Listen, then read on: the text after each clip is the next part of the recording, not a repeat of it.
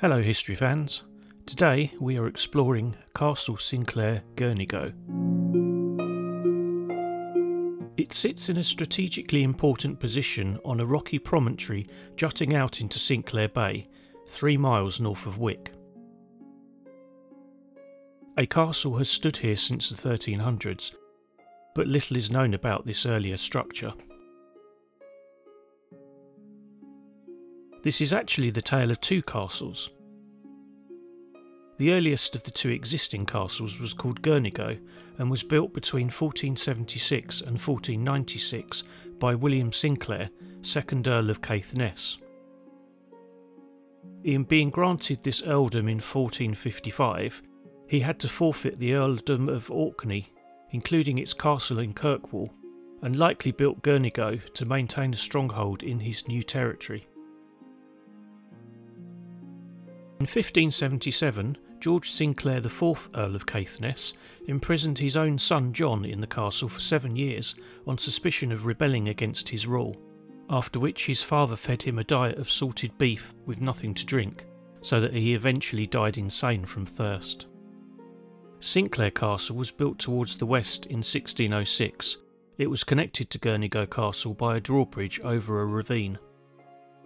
George Sinclair, 5th Earl of Caithness, requested to the Scottish Parliament to change the name to Sinclair Castle.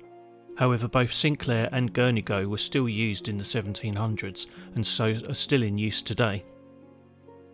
During the Civil War in the 1650s, Cromwell's troops used it as their main garrison in the north, in which time the castle was damaged.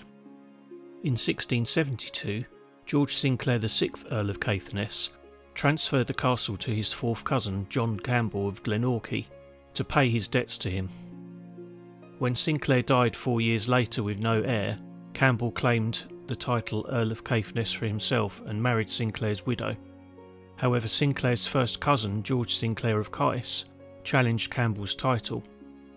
In 1680 he ousted John Campbell from the castle and destroyed much of it in the process. The castle was never restored. Much of the western part of the castle's stone has been robbed away. However, the eastern part was saved the same fate, as the inner moat proved an effective barrier once the drawbridge had been destroyed. The castle is now owned by the Clan Sinclair Trust and is being restored, which is why we were unable to explore the whole castle on our visit, but can at least admire the ruins from the outside. I hope you enjoyed the brief history and exploration of the Girnigoe and Sinclair castles. If you did, please hit the like button and consider subscribing as we explore more relics and ruins. Bye for now.